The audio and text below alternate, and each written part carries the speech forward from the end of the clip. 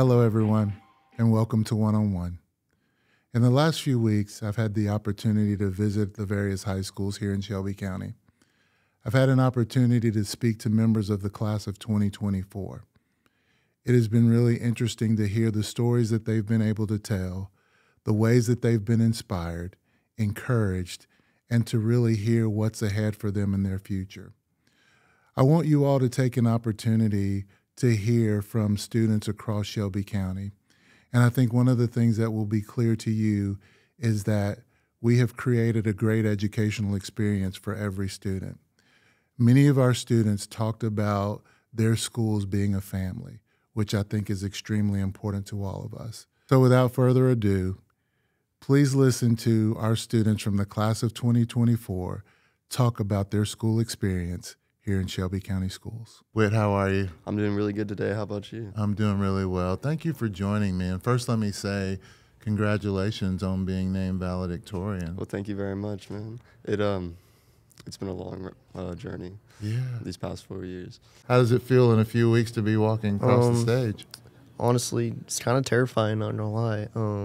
Yeah. It's kind of sad. It's like a bittersweet moment, but I am looking forward to the future. I feel pretty good. Yeah. The last day of school, I wasn't too emotional, but for some reason I feel like graduation when Sure. everybody's name finished getting called and I finally moved the tassel over and we threw our caps. I feel like all my emotions will actually start running because it's actually for real at that time. My last day was kind of emotional.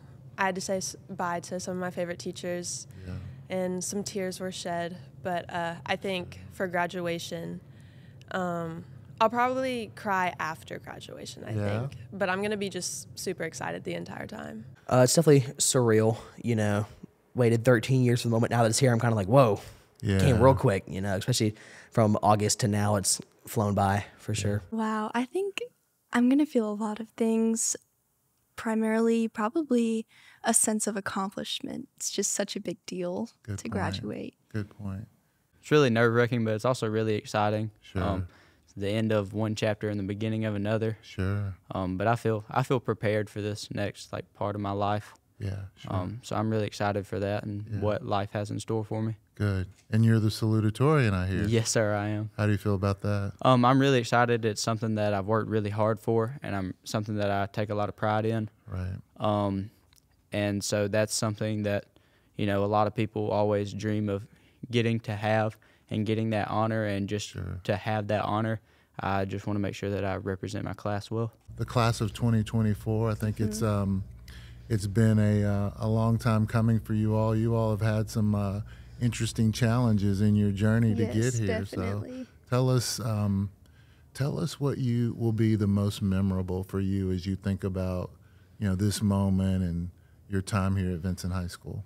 So it's very ironic, actually. I have played many sports at Vincent, and I've got to get a feel of having different coaches. But recently, this year, my last year at Vincent, I decided to try out for the cheer team. And I have never cheered before. It was definitely a new experience for me, and I'm very grateful for the experience. But I was able to become friends with so many people, and we won regionals with our cheer team. It was our first time ever competing, and that's probably one of the greatest high school memories that I have. And we then competed at state and placed 9th in the state.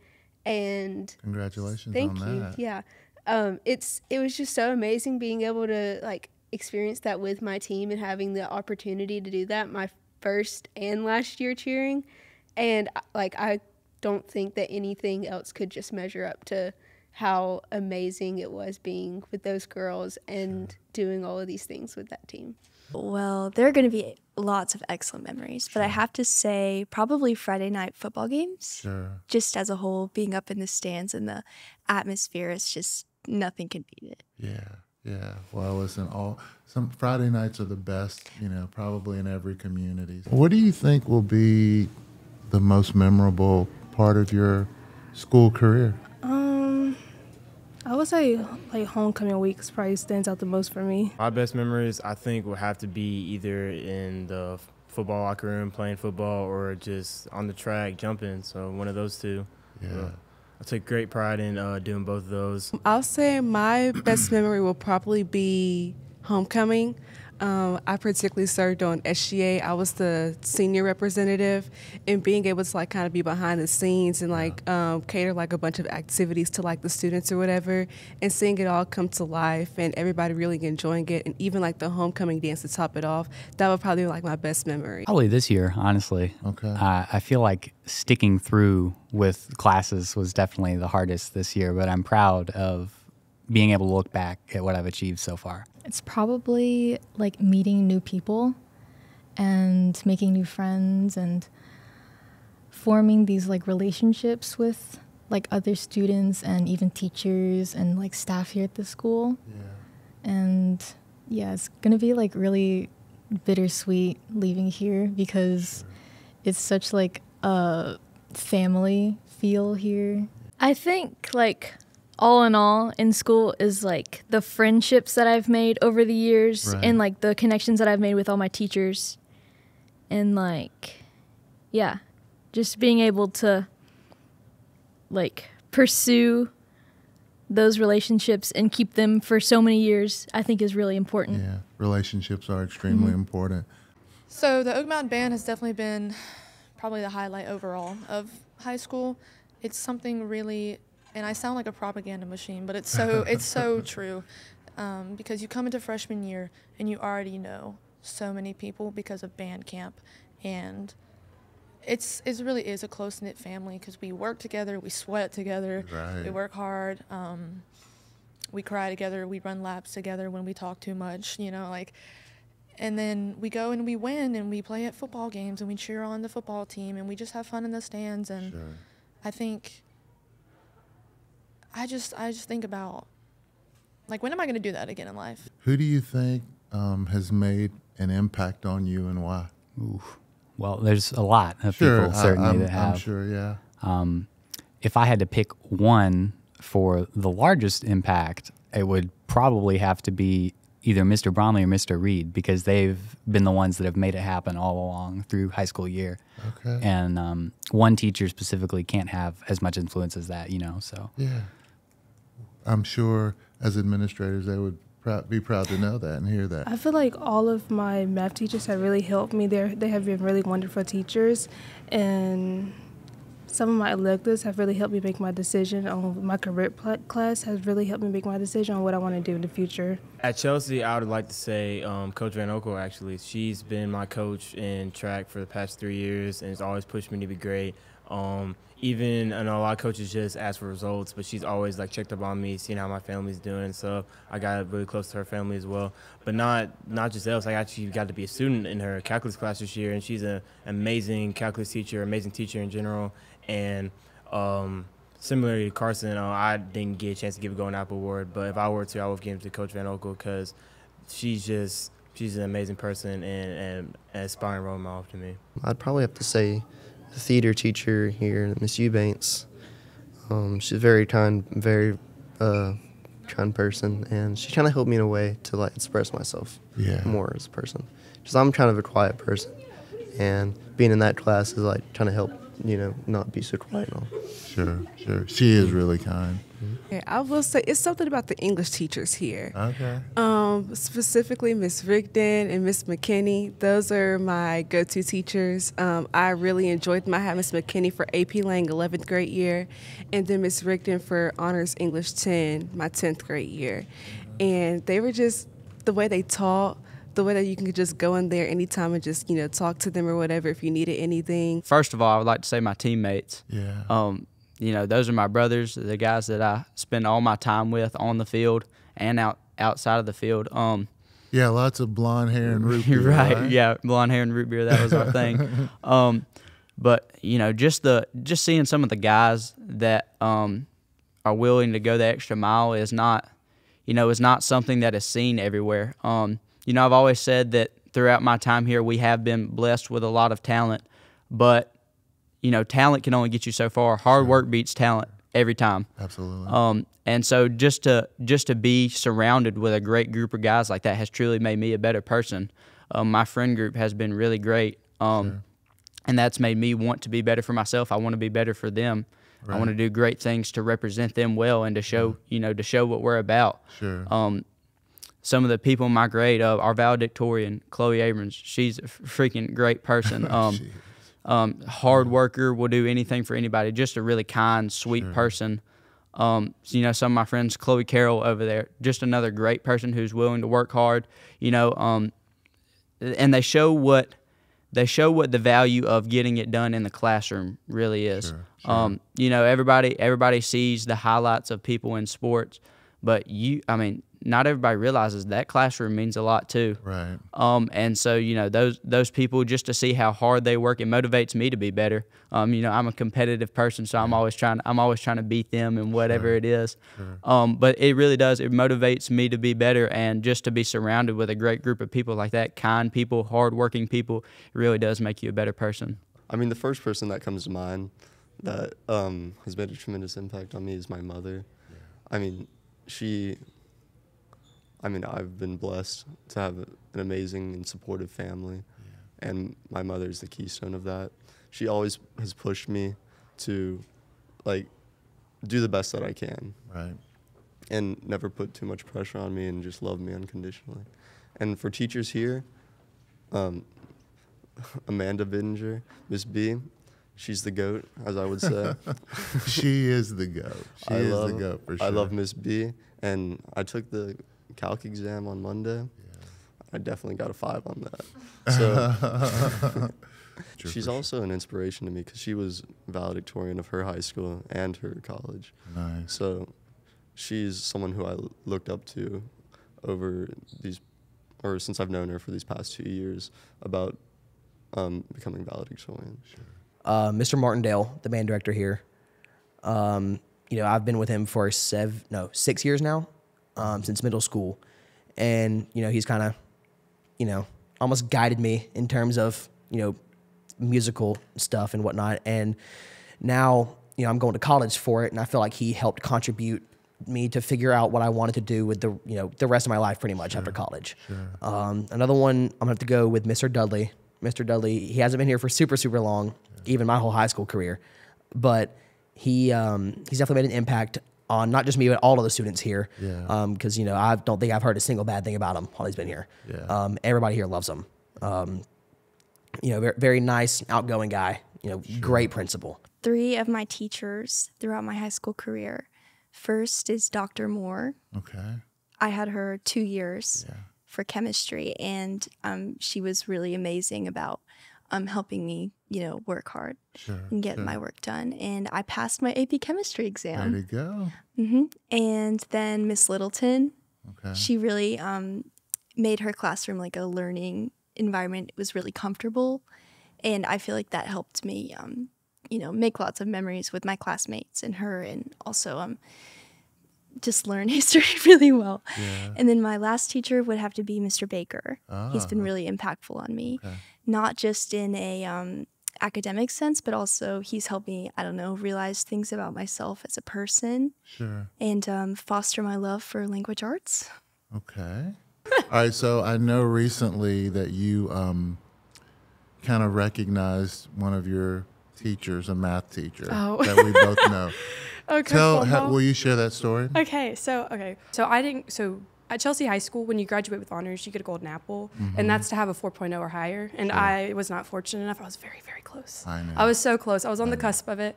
And so I still wanted to honor a teacher, especially one who made such a big impact on my life, and that would be Coach Bombaugh. Sure. So I got him a golden goat, because he is the GOAT, greatest of all time. If anybody doesn't know what that means. Yes. I would agree with that. He's a wonderful teacher. Certainly he's a wonderful coach. Yes. I can actually say he's impacted my kids' lives as well. I made so many good memories in his class. Yeah. He's just great. He was a great teacher. Yeah. Where are you going? I'm going to the Navy right after high school. Wow. Thank you. I leave June 28th. Awesome. That's pretty fast. Yeah. Yeah. I'm trying to form a band and trying to make rock and roll music. Yeah. I feel like that would be a fun goal to do. Okay. Sounds like it would be. Oh yeah, it's just difficult to get all that started. So sure. Okay, so after graduation, I'll be attending Jefferson State Community College. Yeah. Where I will be doing some basics to go into nursing. Sure. And I'm excited because I think a lot of people like don't understand that community college isn't like the worst thing in the world.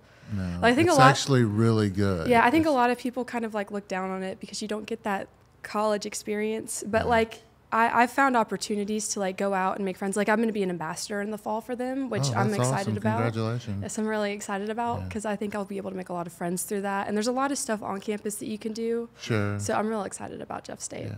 I think my goal is to do Barry's degree program. So do 3 years at Barry and then 2 years at Georgia Tech. So get a physics degree and then an electrical engineering degree and hopefully go into the career of electrical engineering. You are off to?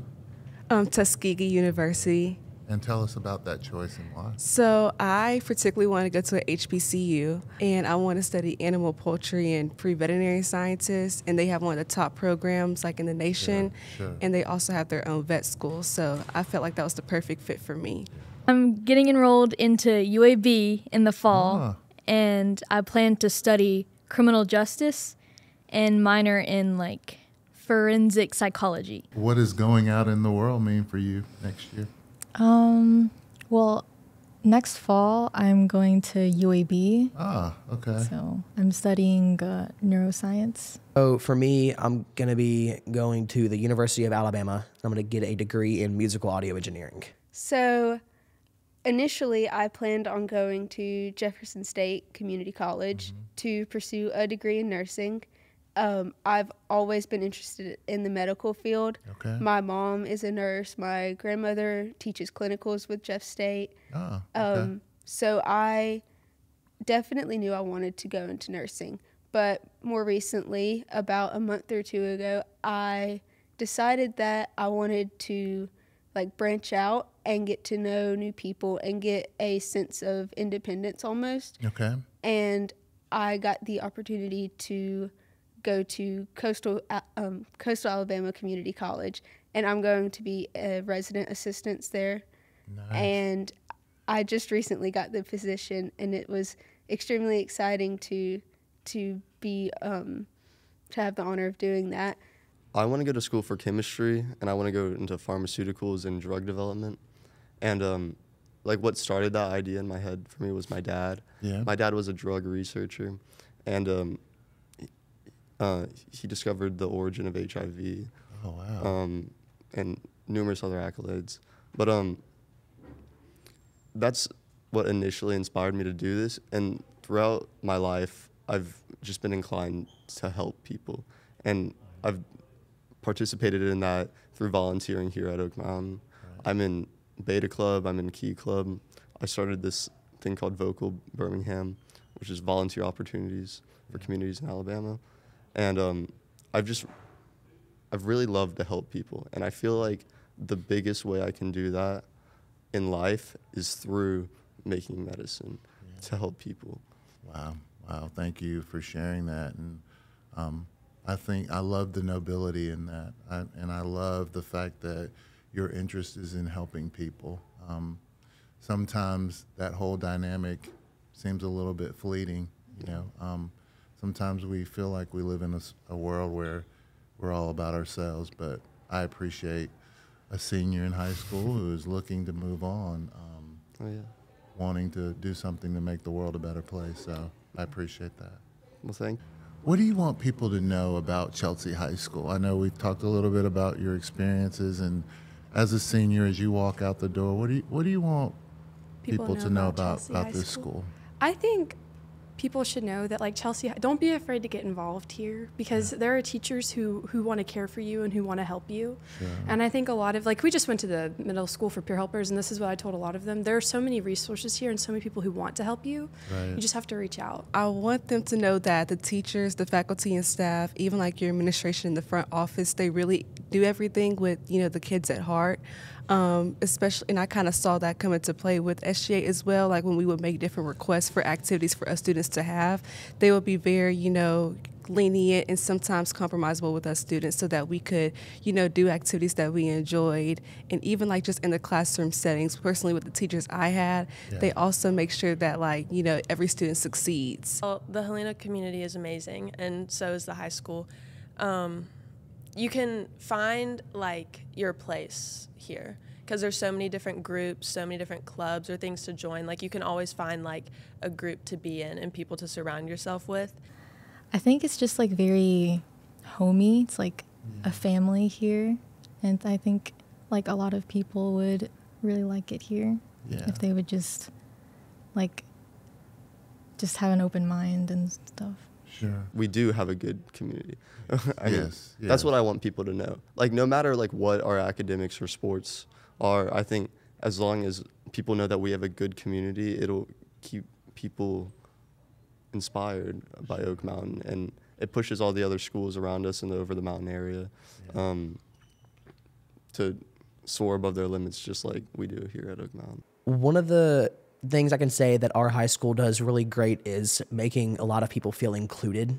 It's a very inclusive school almost. Everyone's a family because, we're relatively on the smaller side of schools. And so everyone's tightly knit, close together. Everybody knows everybody. And that's one thing I would say that our school is absolutely great at, is just everybody's there, everybody's included, and, no one's really left out. My journey throughout high school at Vincent has been nothing short of spectacular. We have done some really impossible things. Sure. Since I've been here and since my class has been here.